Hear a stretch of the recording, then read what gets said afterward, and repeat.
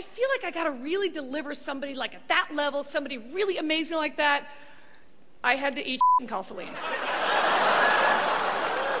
Oh yes, Celine Dion. Married to René Angélil,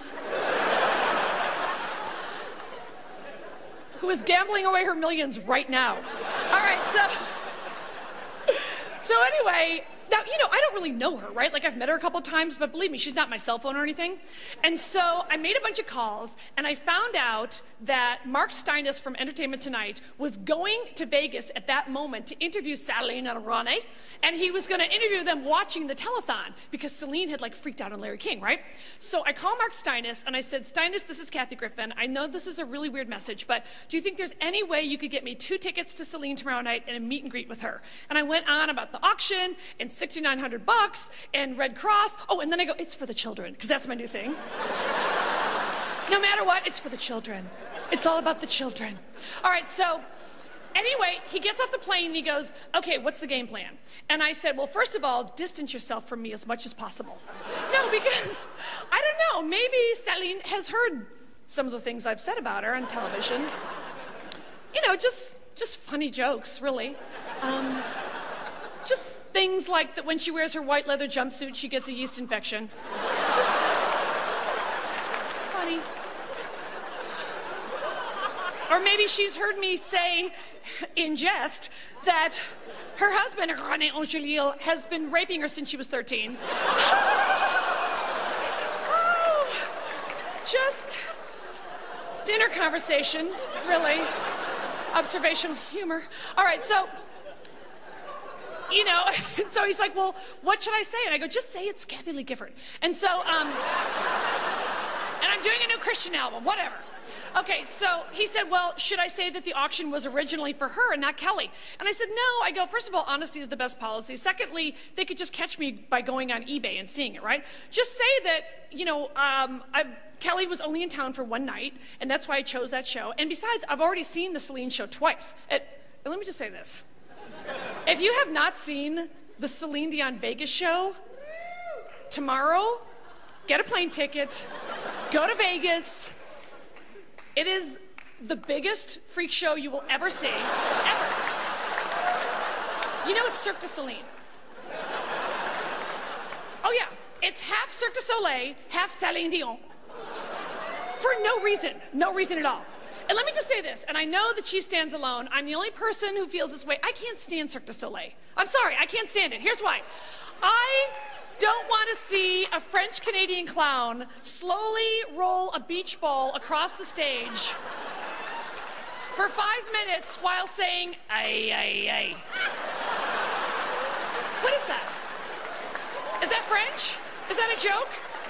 Ay, ay, ay. What the f? Shut the f? What is that? Shut up with your big shoes. I don't know what that means. And all right, I guess the contortionists are cool, right? Very impressive. They're doing stuff we can't do. But for me, once you see the gay guy bend over and himself, I'm done. I'm done. All right, so it's half Cirque du Soleil, half Celine Dion for no reason. And I heard her on Oprah say that she just went to Cirque du Soleil one night, and then I turned to René, and I say, René, someday I'm to make a show like that. A show that is half magique, half musique. And she did, right? And I'm thinking, René, sometimes you have to say no. So, no, because it makes no sense. Like, she'll be standing there singing Titanic, right? And it's beautiful and wonderful. And for no reason, a giant styrofoam piano floats by over her head with a French-Canadian clown playing it on a harness like this.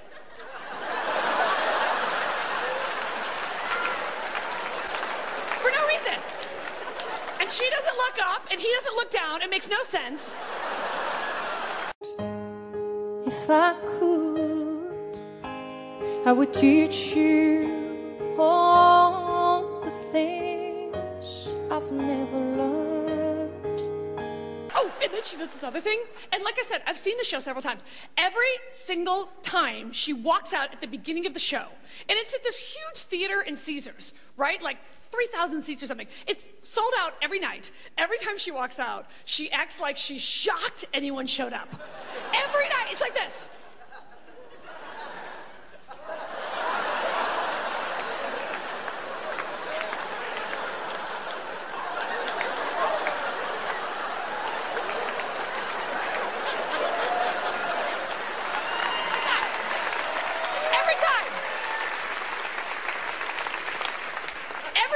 as if every single day at about 3 o'clock, she's like, you know, Renee, maybe tonight is the night they do not come.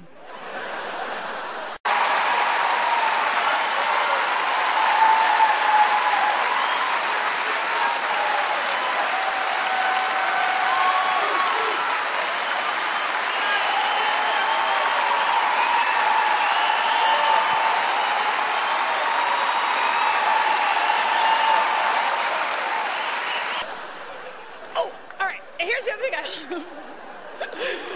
I promise I have other topics. I'm just excited. Okay, the other thing, I love the banter in a big tour. Like, if you saw the Streisand tour, she did not change one syllable. No matter what happened, like sets could be falling down, she never changed a thing. City to city, never changed. Okay, so Celine says this one thing, and I've seen it every time, and it just gets me. I don't know if you'll think this is funny, but it gets me every time. She comes out and she goes like this. Is it okay if I come and sit with you for a moment? And everybody goes, ape, including me. I'm like, yes, come sit with us. Okay, so, because I love her. Okay, so she goes and she sits down on the front of the stage and she goes like this. This next song is for all the parents in the audience and also the children.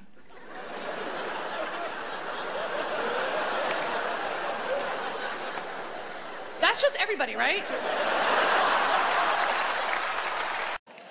May I sit with you for a couple of minutes? Is that all right? May I?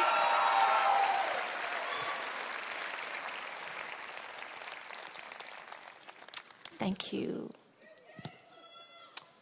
Thank you so much. Thank you. Well, as I sit here, if I may, I would love to dedicate this next song to all the parents and children of the world.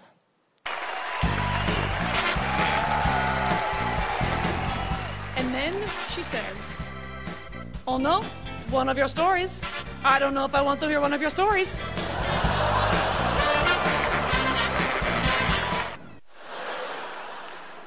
All right. So anyway, sure enough, I'm in Savannah, the middle of the night, I get a call from a woman at the Celine Dion show. She says, yes, you can have 2 tickets to tomorrow night, and Celine will meet you in the auction winner for a picture. So I'm over the moon. All right, the next day I fly to Vegas. I have lunch with the gays. I said, that's it. I scored 2 tickets. I'm in. All the boys are there. And then my gay Steve gives me the gay sigh. I go, what? And he goes, I love her. I go, I know you love her. You're gay. She's Celine Dion. And then he goes, well, can I have a ticket too? I go, oh, I'm so not pushing it. And I said, but they did say, like, I could have her sign something. Okay, so Steve and his boyfriend Kyle go to the Le Shop du Celine. Oh yeah, there's a whole Celine store at Caesars. An entire store of just Celine crap, right? So it's like the CDs and the calendars and the posters, Celine t-shirts, Celine trucker cap, everything Celine. So they come back to my hotel room with this heaping shopping bag of crap for her to sign, right? So I'm like, Steve, and he goes, huh? I'm like, okay, don't give me the sign. Fine, I'll do it. All right, so then Mike and I go to Caesars, and we go backstage. It's time for the meet and greet. And let me just say this. I've been in many, many theaters. Some are beautiful like this one. Some are holes. I have never seen anything as fancy as backstage at the Celine Dion Theater. The waiting room, right, where you wait for her, is like cover of Architectural Digest. It was so fancy, I started to sweat. So, okay, so then I decide I want to really have everything in order for when she arrives. So I take everything out of the shopping bag, one thing after another, and I line it all up on the table next to her couch. So we're waiting for her to come in. The show starts at 8:30. She comes in at 8:27. Yeah, she's not wasting time on me, right? So I'm really nervous, and I just go like this, Celine! So she puts her hand out, and she goes like this, hello, how are you? Kind of cold, right? So I just panic, and I throw my arms around her, like we're old friends. And then I start talking really fast, because I'm a wreck, and I'm going, this is Mike, and he's the auction winner, and, you know, it goes for the Red Cross, and $6,900, Celine, and it's for the children. And also, it's important that you, and I go, well, you probably know the whole backstory. And then she says, oh no, one of your stories. I don't know if I want to hear one of your stories.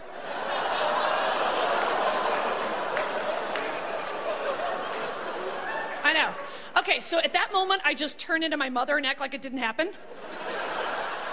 was just kept talking like everything was great. And she was absolutely lovely. So she sits down and she signs this big, beautiful program for Mike and she gives it to him. And then I look over and I see all the crap from Steve and Kyle. On and on and on, right? So I'm thinking, okay, this is way too much. So I hand her a CD, and then while she's signing it, I just shove everything behind my back back into the shopping bag, and she catches me. So she turns around and she goes, you have more you want me to sign? And I was like, it's Steve, and you know the gays, it's really a lot. Oh, and I didn't tell you this.